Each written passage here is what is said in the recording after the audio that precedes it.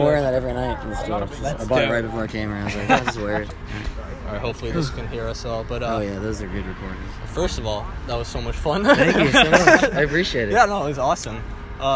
I guess my first question, I just wanted to ask is how did it all begin? You guys both in Chicago and yeah, we friends. I lived in Chicago since I was 12, and so I met Clay when I was 18 through mutual friends, and then I didn't start making music till I was 19. Just kind of sporadically started making music, and then it wasn't. And then I was kind of making I knew right when I met Clay was when Twin Peaks were kind of starting, doing their thing. And then I'd been making just kind of strange, weird, nonsensical instrumental electronic music on my Were you laptop. releasing that stuff? No, just by yourself. I was just making it in my bedroom. Cool. During school. It all starts somewhere. Oh yeah, definitely. I was just kind of doing that for a while. Did that for a couple of years, and then one night when we were me and Clay were at a bar, just some people, he was like, I don't think I've ever even showed Clay any of my music, but he was like, we've talked about just we both made music before, and I had kind of built up a bunch of synthesizers in my room, just buying them, kind of just became obsessed with synthesizers, and switched my major to audio engineering at school, so I just got kind of really into it. Where'd you go? Sudden, at Columbia College in Chicago. Oh, nice. So I just got kind of really into it all, studio recording and mixing and engineering and stuff like that, and then I was just making music in my free time outside of school, focusing on that a lot. And then one night, me and Clay were at a bar, and then we were just drunkenly yeah, let's make some music tomorrow. You make rock, I make weird electronic music. Let's just combine the two. Let's just make some weird shit.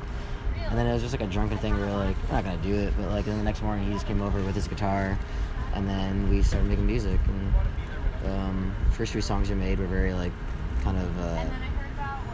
I still like them, but we never released any of them. But they're kind of really dark, strange, almost horror movie soundtrack kind of stuff. Shit, dude. We pitched all our vocals down when we sang. Very crooning kind of dark songs. And then the first song I think we made was Trouble. We made that in 2 hours, really fast one night. And then I went over to my friend's place afterwards with an MP3 bounce of it and showed my friends, and they were all damn, I like it. Jumping around. Yeah, we were okay, and then we were maybe we got something. We'll just put out a 5-track little free EP on Bandcamp. Maybe play a show in Chicago, and then it just kind of grew into a bigger thing slowly. The more friends we showed, the more they were we got to do something with this. So honestly, Bandcamp too, just it's such a great service. And, I found so many artists that I've just fucked with. They're so crazy, man. It's totally a lot of great ones. We just kind of did that, and then just slowly just became into let's make a record. Yeah. And then we our friend Kevin, who I went to high school with, and we both live with, goes by Knox Fortune. Have you heard that name before? Yeah. So he's one of my best friends, and his first after he put out his debut record in the fall of 17. He played a hometown show in Chicago, and he needed an opener, so we opened for him. Oh, it was going to be Claro, actually. That was your first gig? Yeah. Where was that at? Ever. Lincoln Hall, Chicago. Lincoln Hall, Chicago. Yeah, it was my first time ever on a stage. It's pretty big stage for first time. Yeah, I know. Yeah, it was nerve-wracking and stressful. we had literally no idea what we're doing. No idea. And was that your first time performing it? Oh, yeah. Totally. Okay, cool. Yeah. So we just went into it, did it. It was fun, and then after right before with we put right before that show to promote the show, just so we're not a nobody, no one has any idea who the opener is. We just put Trouble. We made a video for Trouble. Yeah, it's a great video. Dude, me and my friend Jackson, my roommate, I love all videos. All those videos are great. Who makes the videos? Me and Jackson. My friend, my roommate nice. Jackson makes a lot of videos. That's his business. And that, speaking of that, that apartment, is that for in Violent? For Trouble, I think. For Trouble? Yeah. Violent. I think Violent. Violent is one that has a lot of that's inside. One. That's me and Clay's old apartment. Oh, nice. Yeah, that was a fun one. We just kind of watch the chasing around the apartment. Yeah. We had, every time we shoot a video, we have no idea, no plan, but kind of just let's imagine an idea. We don't really like storylines for music videos. It's a simple idea or a lighting, yeah, colors, and just like. Oh yeah, I definitely know. There's like purple. It's like skateboard videos. Yeah, So, that's what I was gonna mention. Yeah. Yeah, I mean, I've been skateboarding since I was like a child. Oh, it's like shit. my like favorite thing apart from music. I grew up making skateboard videos with like fisheye cameras and stuff like that. So that was kind of like the style and the idea behind our videos. We're like, let's just go out like you do when you skateboard and just film with your friends and have no idea what you're gonna get, and then go home and edit it. That's how we do all our videos. Just like simple little fisheye camera. That's dope. Just do that. Just like have your friends over and make a fun video, basically. Right? That's exactly what we do. Yeah. Yeah, that sounds like a great time. Check my. So this is like the first like full tour, right? Oh yeah. Was there anything that like kind of surprised you in your first shows? Were you surprised like the reactions kind of and, like on this tour? Or how? Yeah, or the first shows or anything like how in many people Chicago, came out? I suppose. Yeah, definitely that we were surprised that anyone was even coming. I mean, I don't know. I mean, I think you've like. I'm always surprised if anyone comes at all. I mean, I don't know. Yeah. I don't know. I mean, like I'm humbled. I'm glad people come, but I'm just like, damn, like people. What was the question? Oh, the first shows. Yeah, the first shows were just like super fun. Like, the first show was the one with Knox Fortune. Is this your first time being in Boston, or are you playing a show? I've been to Boston once before, like years ago. Yeah. Like a weekend, but. Is there any places that you're like excited to go to see? Like, yeah. Even skate I was very spots. excited. I'd never been to Canada before, so we went to Toronto, Montreal. And that was like recently, a couple days ago. Yeah, we were in Montreal 2 days ago. Where'd you guys play there? Bar Le Ritz. Yeah, that was a fun one. But yeah, there's definitely like a handful of cities I've never been to before to go on this tour. I'm excited to go to Asheville. We're playing with Cherry Blazer in Asheville, so that'll be a fun one. Yeah, I'm excited. We have a lot of friends in New York tomorrow and in LA and stuff like that, so a lot of shows I'm excited for. Sounds a lot. Are you guys? So you guys are just traveling with this van, huh? We are, yes, losing our minds in that van. I was gonna say. Speaking of the van, like, what have you guys been listening to? Like a lot of podcasts. A lot of podcasts. Yeah, you can listen to a lot of murder mystery podcasts. Oh shit, cool. Yeah, we love murder mystery podcasts. Just like strange murders. There's a podcast called S-Town or Shit Town. I don't know if you guys have I've heard the name, but I don't know if like Alex Huff was here. Him and Clay know all the podcasts. I'm kind of just getting into it all. Yeah. But me and Clay we just love detective stories, murder mystery, like movies and shows, and podcasts. We just are obsessed with that stuff. So I just love like really dark. Like, some inspiration. I'm like a huge. I'm a huge like horror movie fan. What's your favorite horror film? It's so hard. Like maybe off the bat, like the original Texas Chainsaw Massacre. I just think it's so incredible. Yeah. So many though. I used to like work in haunted houses for like 9 years. Oh shit. I'm very into horror stuff. I don't do that anymore, but yeah. Some influence. Yeah. Yeah, I just love spooky stuff. It's just exciting and energetic to me, you know. Oh, by the way, thanks for the Airhead. Yeah. I really wanted to ask about the Airhead. Polyvinyl, our record label. Oh, it's the record label? Yeah.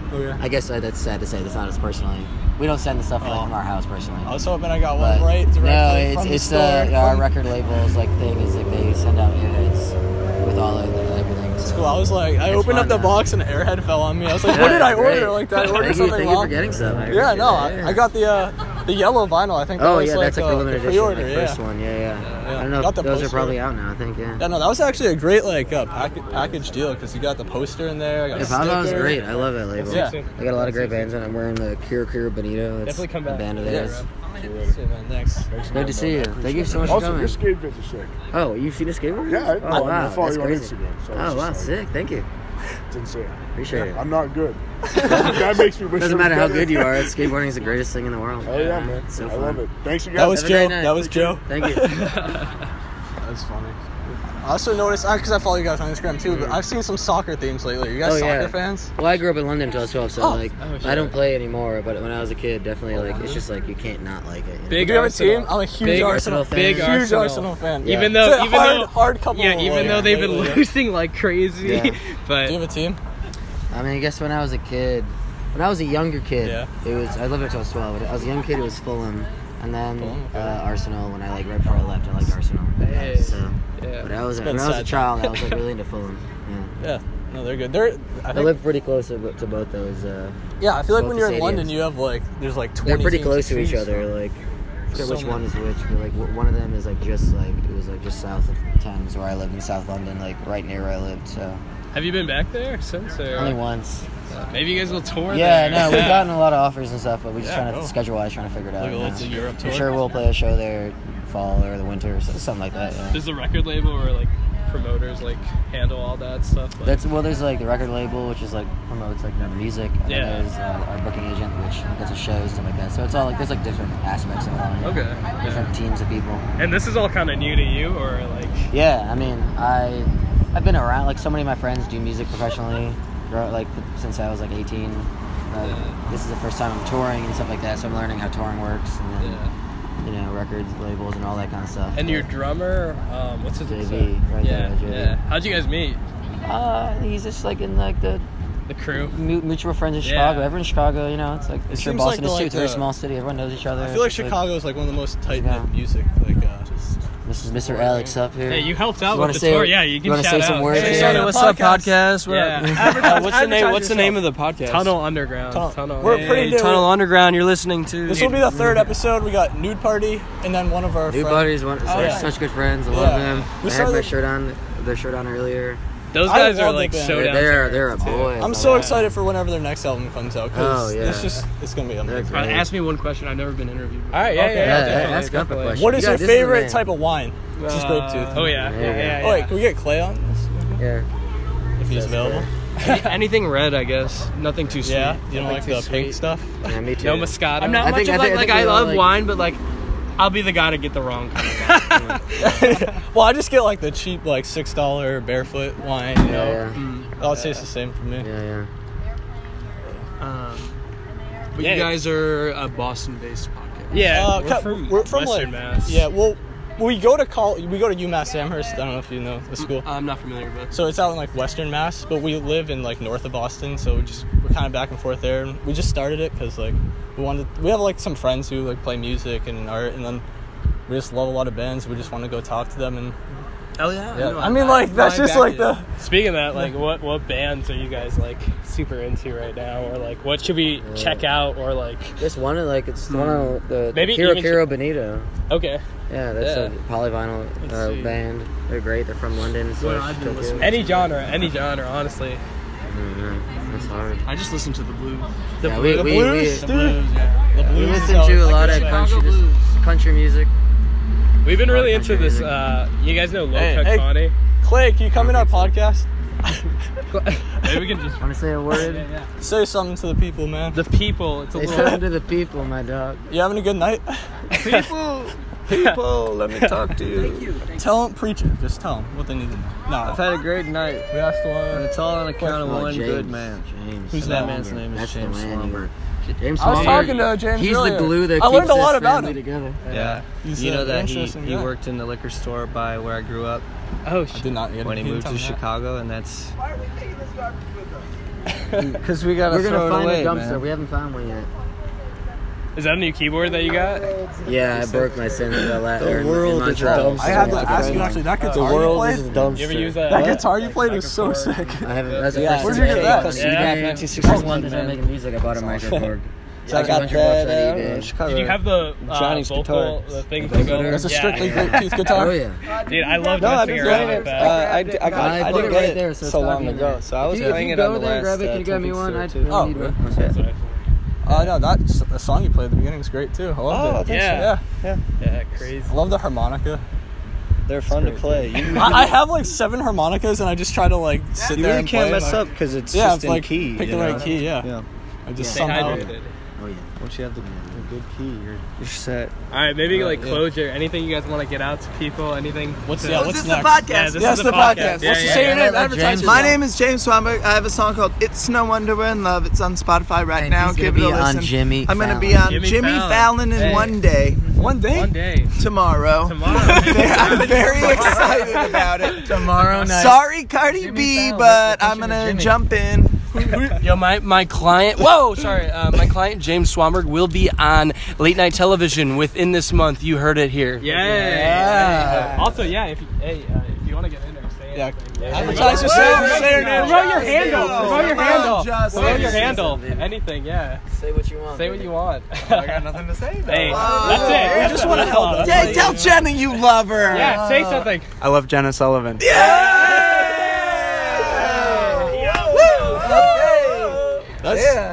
the most. Thank you that's guys great. so much. Yes, Thank you. we really Thank you. appreciate it. Thank you so much. Thank you, man. Appreciate it. Appreciate everything. It was a lot of fun. Thank you so much for coming. Thank you. Great. Thank you so much. Oh, hey, I'll Nice meeting you. DVR that. You guys are Jimmy interested, Kimmel. please, on Tunnel It's the Underground. first thing. Fallon and Good to meet Kimmel you, and man. Corden. Good We're luck. going for all the wow. Here, let me get, Shout out all my homies in Chicago. Shout out When You Crew.